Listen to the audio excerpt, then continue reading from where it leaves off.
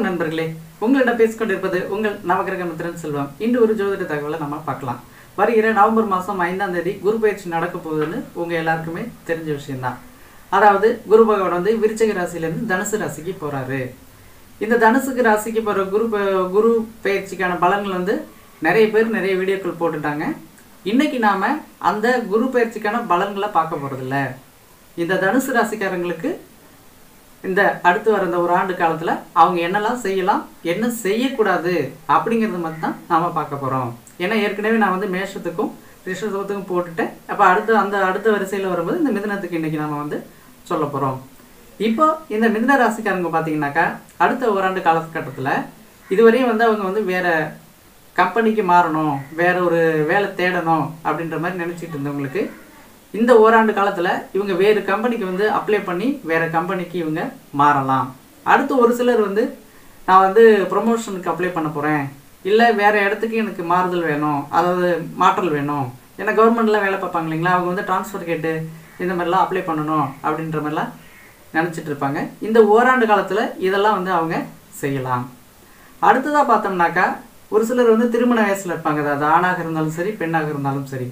இப்போ அவங்களுக்கு வந்து எல்லாரும் பலன்கள் சொல்லியிருப்பாங்க, இந்த திருமணம் செஞ்சுக்கலாம், 7ஆம் இடத்துல குரு சஞ்சாரிக்கிறாரு அப்படின்ற மாதிரி சொல்லியிருப்பாங்க. என்னை பொறுத்த மட்டில் வந்து இவங்க இந்த காலகட்டத்தில் திருமணம் செய்யாமல் இருக்கிறது நல்லதுன்னு தான் சொல்லுவேன்.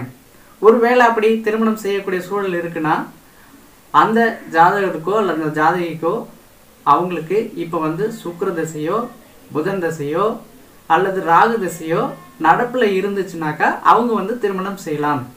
இது இல்லாத பட்சத்தில் அவங்க பண்ணாமல் இருக்கிறது ரொம்ப ரொம்ப நல்லதுன்னே நாம் சொல்லலாம். அடுத்து பார்த்தீங்கன்னாக்கா குடும்பத்தில் இருக்கிறவங்களுக்கு நீங்கள் வந்து ஏதாவது ஆடை ஆபரணங்கள் இந்த மாதிரி வாங்கி கொடுக்குறது, அதாவது ஒய்ஃபுக்கு வந்து தங்கத்தில் ஏதாவது வாங்கி கொடுக்குறது, இல்லை பிள்ளைங்களுக்கு ஏதாவது இது செய்கிறது, இந்த மாதிரி விஷயங்கள்லாம் இப்போ நீங்கள் செய்யலாம். அடுத்ததாக சிலர் வந்து குழந்தைக்கு வந்து காது குத்தி வைக்கணும் அப்படின்ற மாதிரி நினச்சிட்டு இருந்திருப்பாங்க. வருகிற இந்த ஓராண்டு காலத்தில் பார்த்தீங்கன்னா அவங்க வந்து குழந்தைக்கு வந்து காது குத்துற விசேஷங்கள்லாம் வச்சுக்கலாம். அடுத்ததாக இவங்க வந்து இந்த கோயில் திருப்பணிகள் இருக்குது பாருங்கள், அந்த மாதிரி விஷயத்துக்கு இவங்க வந்து கண்டிப்பாக உதவி செய்யணும். அப்படி இவங்க வந்து ஏதாவது உதவி செய்யும்போது பார்த்தாக்கா அவங்களுக்கு வந்து இந்த குரு பகவானால் நிறைய சுபபலங்கள் கிடைக்கும்னே நாம் எடுத்துக்கலாம். அடுத்து பார்த்தோம்னா இவங்க வந்து கூட்டு பிஸ்னஸ் பண்ணக்கூடாது. இப்போ ஒரு சிலர் நினச்சிப்பாங்க பார்ட்னர்ஷிப் போட்டு வேலை செய்யலாம், வேலையை ஒரு தொழிலை தொடங்கலாம் அப்படின்ற மாதிரி ஏற்கனவே பிளான் பண்ணி வச்சுருந்துருப்பாங்க. அந்த மாதிரி பிளான் இருந்துச்சுனாக்கா அடுத்த இந்த ஓராண்டு காலத்துக்கு நீங்கள் வச்சுக்காமல் இருக்கிறதே ரொம்ப ரொம்ப நல்லதுன்னே நான் சொல்லுவேன். அடுத்ததாக சிலருக்கு வந்து பிற பெண்கள் தொடர்பு இருக்கலாம், இல்லை 2 பொண்ணை காதலிச்சுக்கிட்டு இருக்கலாம். இந்த மாதிரி இருக்கிறவங்களாம் கொஞ்சம் உஷாராக இருக்கணும். அவங்க வந்து என்ன பண்ணணுன்னாக்கா அதாவது திருந்தி ஒன்னோட நிறுத்திக்கணும். இந்த மாதிரி ஏதாவது இல்லீகலாக இந்த மாதிரி ஏதாவது ஒரு வேலை இருந்துச்சுனாக்கா அவங்க வந்து மாட்டிப்பாங்க, அவங்களுக்கு நிறைய சிக்கல்கள் வரும். அவங்க வந்து உஷாராகவே இருக்கணும். அடுத்ததாக இவங்க வழிபாடுன்னு நம்ம பார்க்கும்போது பார்த்தீங்கன்னாக்கா இவங்க கண்டிப்பாக அவங்க குலதெய்வத்தை வேண்டியே ஆகணும். குலதெய்வம் கோயிலுக்கு போய் பொங்கல் வச்சு சாமி கும்பிட்டே ஆகணும். இதுக்கு கூடவே பார்த்தீங்கன்னாக்கா திட்டைக்கு தான் இவங்க போகணும். மற்ற இடங்களுக்கு போகிறத விட, அதாவது திட்டையில் வந்து ராஜகுருவாக இந்த குரு பகவான் இருக்கிறார். அந்த இறைவன் அங்கே யார் இருக்காருனாக்கா வசிஷ்டேஸ்வரர் தான் அங்கே இருக்கிறாரு. வசிஷ்டர் வந்து அங்கே வேண்டி வணங்கினதாக புராணங்கள் சொல்லுது.